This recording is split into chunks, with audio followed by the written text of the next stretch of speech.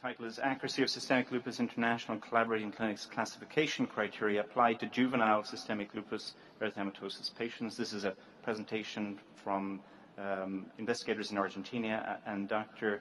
Katsicas will be presenting.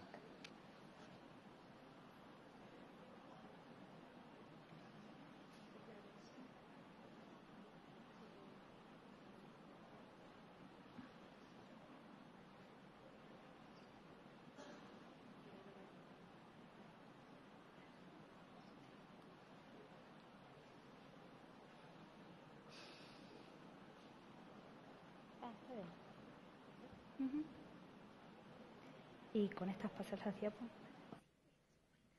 No, con esto para adelante. ¿Esto es necesario? O bueno, sí. No. Thank you so much for the possibility to be here. Well, systemic lupus erythematosus is a prototype of autoimmune disease. And the first question for today is systemic lupus erythematosus the same disease in adult patients and juvenile patients? And the answer to this question is not. It is not equal disease. Let's go through the differences between children and adult patients with SLE. So, we are going to talk about 3 points: nomenclature, clinical features, and classification criterion. What about nomenclature? Well, we know that in the literature there are different terms in order to talk about systemic lupus erythematosus in pediatric population. We can find juvenile, pediatric, and childhood, but recently a publication in the Arthritis Care Research considered childhood systemic lupus erythematosus as the most appropriate term in order to mention this disease. And for what? Because this term includes pre-puberal and puberal patients. What about clinical features? Difference between children and adult patients with SLE were children present more acute illness at onset, more frequent renal involvement, more frequent CNS involvement, higher mortality rates, and more damage as measured by SLEEK damage index. And the principal point for today is classification criterion. Everybody knows that the most widely used classification criteria for SLE were those developed by the American College of Rheumatology in 1982, revised in 1997. ACR criteria have not been completely evaluated in pediatric patients. There is only one publication, Ferraz et al., that describes the sensitivity and specificity in Brazilian children. Currently, a publication in the Arthritis and Rheumatism shows the new SLEEK SLE criteria for systemic lupus erythematosus. These criteria had been proposed and validated. So, our objective was to assess sensitivity and specificity of revised and validate new SLEEK SLE classification criteria in a cohort of juvenile systemic lupus erythematosus. This is a case-controlled study, cases where all patients with juvenile SLE follow up in a single tertiary center during the period 2002-2012.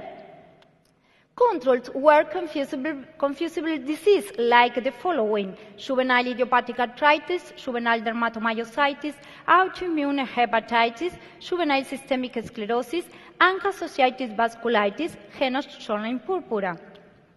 SLEEK criteria are 17 criteria, 11 clinical and 6 immunologic. SLEEK SLE classification requires 4 criteria with at least 1 clinical criterion and 1 immunological criterion, or lupus nephritis alone in the presence of ANN or anti-DNN antibodies. Accuracy in this work was expressed through sensitivity, specificity, positive and negative likelihood ratios.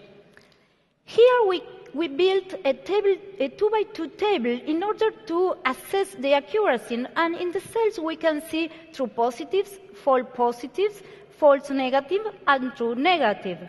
And here are the formulas that we get to obtain the accuracy in this criteria. Results. Cases were 107 patients and control 124 patients, age at onset median 12 and 11, and then we can see the diagnosis categories that we use as control in decreasing order. Here the SLIC clinical criterion, and which are acute cutaneous lupus, chronic cutaneous lupus, oral ulcers, non-scarring alopecia, synovitis, serositis, renal, neurologic, hemolytic anemia, leukopenia or lymphopenia, and thrombocytopenia. And the following columns show the frequency of cases and controls of each one. It is important to notice that acute cutaneous lupus shows 64%, synovitis 65%, and renal 55%.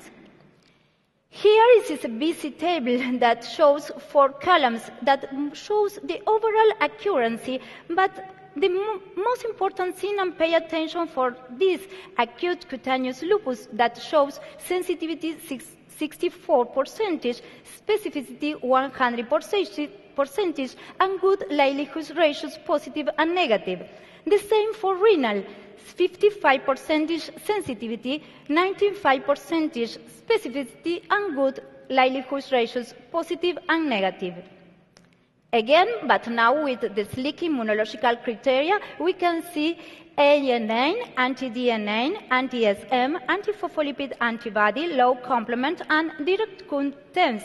And the following columns shows the frequency of each one.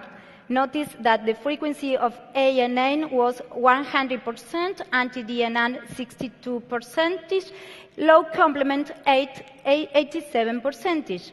And here the table with the complete overall accuracy, but pay attention to this one, ANA, who shows 100% sensitivity, 62% specificity, and low complement, 87% sensitivity, and 98% specificity.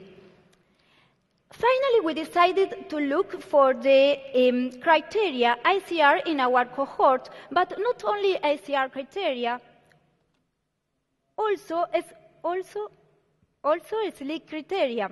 So we can notice that the sensitivity and specificity was ACR criteria 94% and 96%, and for SLIC criteria, sensitivity 100% and specificity 96%.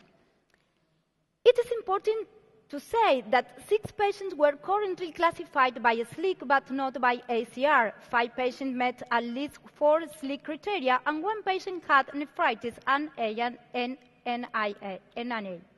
To conclude, the SLIC criteria show high sensitivity and specificity in juvenile systemic lupus erythematosus. The SLIC new criteria were more sensitive than the ACR criteria in a cohort of patients with juvenile systemic lupus erythematosus. Further other studies in larger population should be carried out to validate the present results. That's all.